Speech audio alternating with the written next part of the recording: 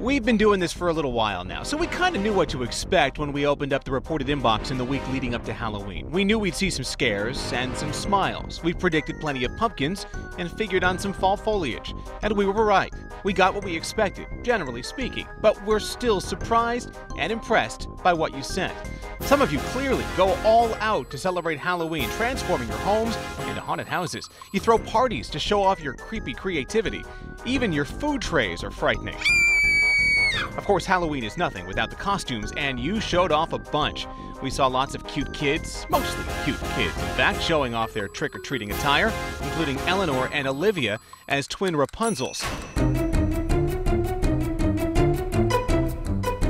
There were runners dressed up for the Wicked Good 5K in New Haven, dogs decked out for the holiday, like this costume we do, and a couple of freaky faces we may not forget. You sent pictures as you picked your pumpkins, and then you showed us what you did with those picked pumpkins. We saw some pretty clever carving in all the jack-o'-lantern photos you sent in. And we got a few shots like this, hollowed-out pumpkins filled up by little people. Riley's got a personalized pumpkin, Kaysen's in a pumpkin basket, and Emily is playing peekaboo with the apples. Little Eliana isn't doing anything just yet. She was just born early Halloween morning. We expect this as a popular costume this year. Several of you sent shots celebrating the world champion Red Sox. We also got team photos of some successful fall ball teams.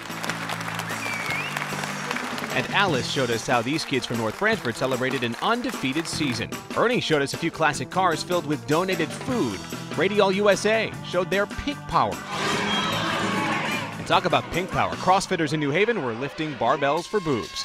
Finally, as we come to the end of the colorful foliage season, a reminder of what's just around the corner as Kathy saw New Haven's Christmas tree making its way to the green.